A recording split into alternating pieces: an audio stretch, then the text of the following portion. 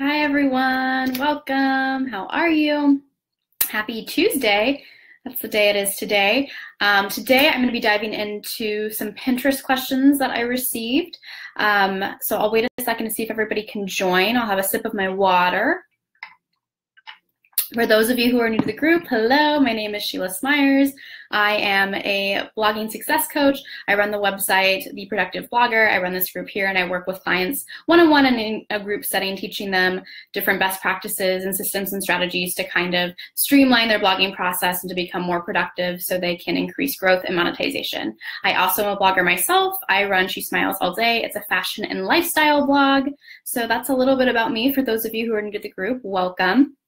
I'm going to be digging into Pinterest, not completely because that would take me hours, but I'm going to be specifically talking about how you can create a really quality pin that will help drive traffic to your site. So to start out, one of the most important things to cover is why Pinterest is so important. So Pinterest, first of all, it's free, obviously. It's free marketing for your website. It is a search engine that you can use. Obviously, we're all familiar with Pinterest. And if you think about yourself as a Pinterest user, if you're someone who's on it, which you probably are, think about how many times you check it for outfit ideas, you check it for recipes, you check it for arts and crafts for your kids. You know, there's so many different uses and so many different ways that we use Pinterest to find information. And the best part is that as a blogger, it's free to use, right? So you can upload a pin, link it to your website, and if you're pinning consistently, if you're joining group boards, if you're very active on Pinterest, then you're going to be organically growing your following there, and you're going to have your pin get more exposure, and therefore it leads traffic to your website, right? Because when we click on a pin and we're like, ooh, that sounds really interesting, that's exactly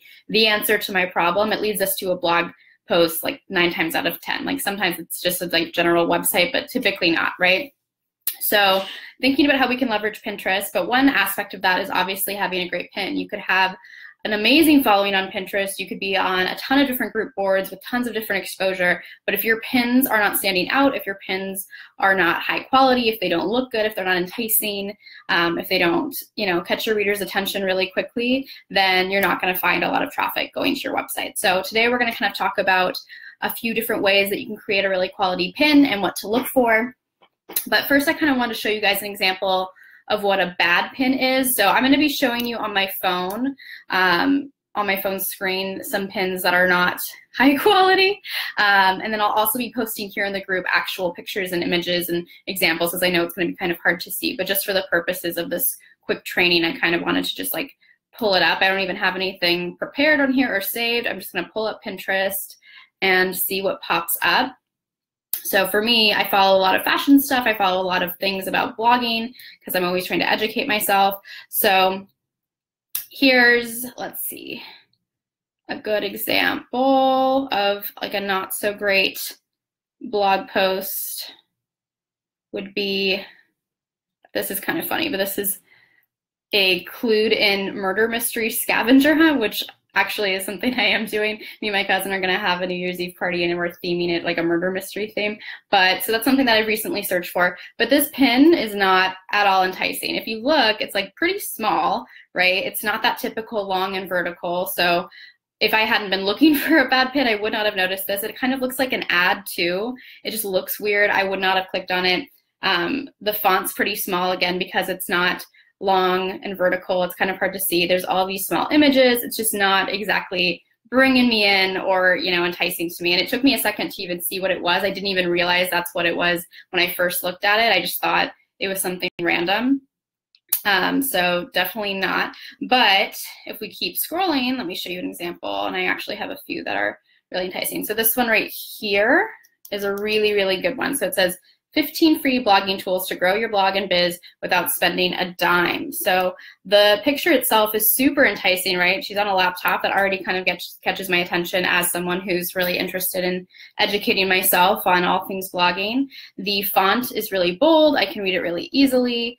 I am really into this pin. It's long and vertical. If I keep looking, there's things like, what kind of blog should I start? That's super bold with the yellow. Again, it has a laptop, a great visual, really, really enticing. And then there's SEO for beginners, also really bright with the colors, like a really beautiful pin too. The font is really fun, but you can still read it really easily. So those are just a couple of examples. So I kind of mentioned a few things about what made those pins really high quality, what made them really jump out to me.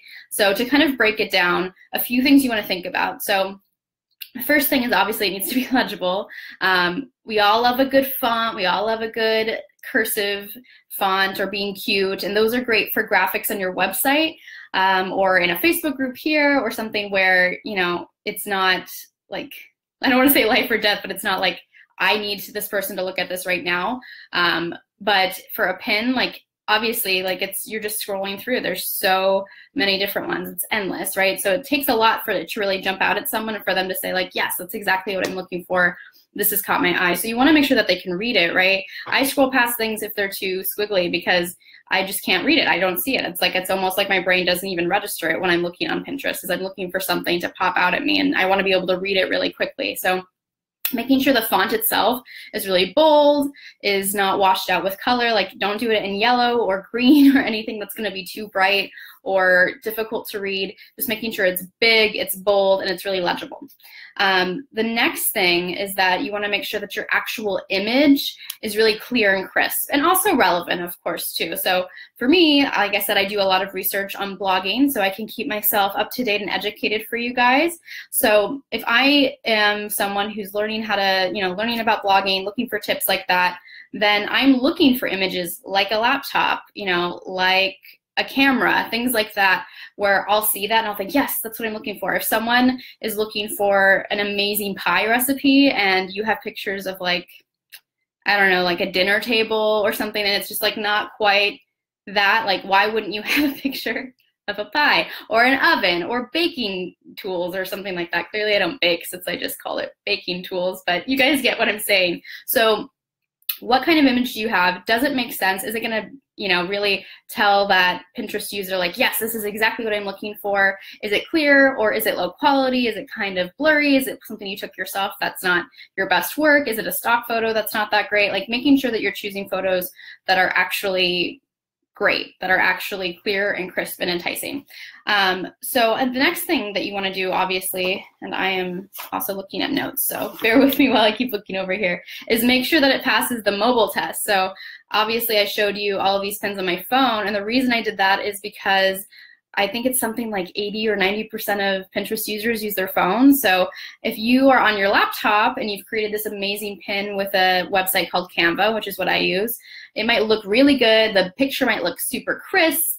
The font super bold. It's like very eye-catching. Even when you posted it and you're looking at it amongst all the other pins, you're like, yeah, this is amazing. But if you look on your phone, it might not be as amazing as you think it is. So definitely after you post it, take a look at your phone and see if it actually is as eye-catching as you think. Always make sure it's vertical, because a little, most of them are. And so when you have just like a little tiny square one, it just really doesn't pop out. Like look at this right here. Look at, I'm just scrolling past it. I don't even know what that is. It's a nail polish color. It's nail color polish, nail polish color. There we go. That's what I'm trying to say. But it's not what I'm looking for. It's not at all enticing to me, and I barely saw it. It's making sure it's vertical, making sure it's bold, and making sure it works on your phone. And then also when you're uploading your images too, and you're uploading your pins, making sure that you're being really rich with keywords in your description. And you can do it, like you can literally just do it as if you're tagging something and just put like, again, to use the pie example, put like pumpkin pie, comma, holiday treat, comma, like, and just put keywords. Or you can actually give them a description, which is what I like to do, and kind of describe what that post is about while using really great keywords and making sure that it's really clear about what they're going to actually find when they click and go to my blog, but also like using keywords that I know people are going to be searching for SEO purposes. So it's easier for your pin to get found. Let's see. And then obviously, just like you would put time and effort into creating a really enticing blog title for your post, you're also going to want to do the same thing for your pin. And that might be as easy as just copying it. Like you might actually use the title of your blog post for your pin, or you might not. It's going to depend.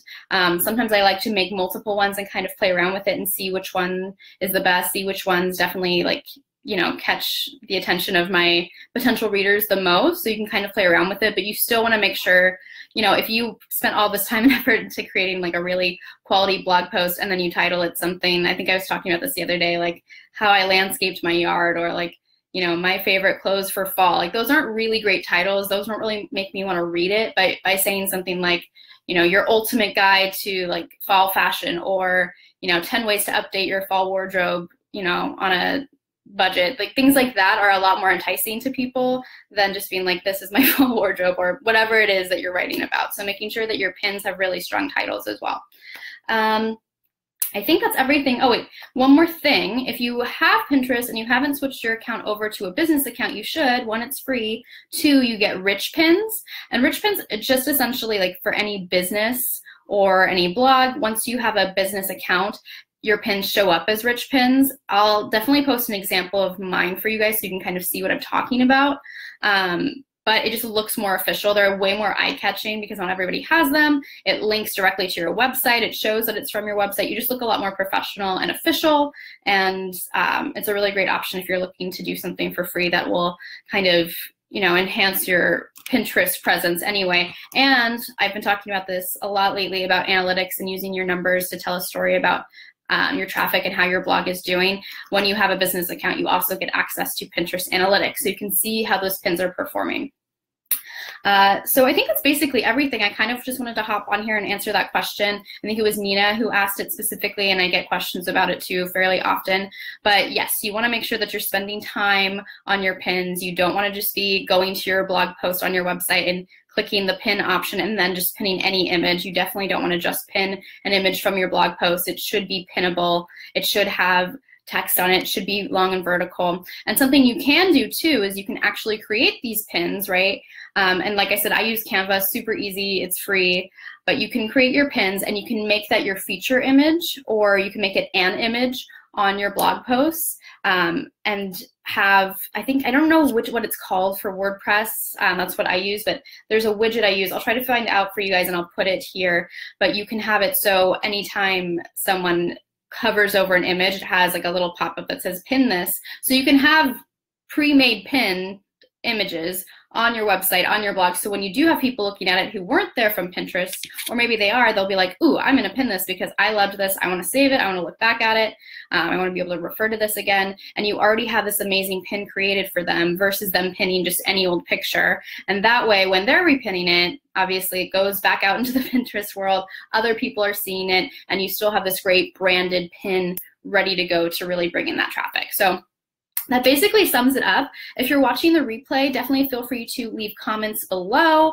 In the comments, just let me know if you have any questions about what we went over today, if you have any comments, if you want to see any more examples. Like I said, I'll be leaving some examples in the group in just a few moments so you guys can kind of see up close what I'm talking about. I really hope this was useful for you. Definitely let me know if there's anything specific on your mind so I can come back tomorrow with another live video for you guys, giving you the tips and tricks that you need that's gonna matter most to you and your blogging business. I hope you guys are having an amazing day and an amazing week, and I will talk to you soon.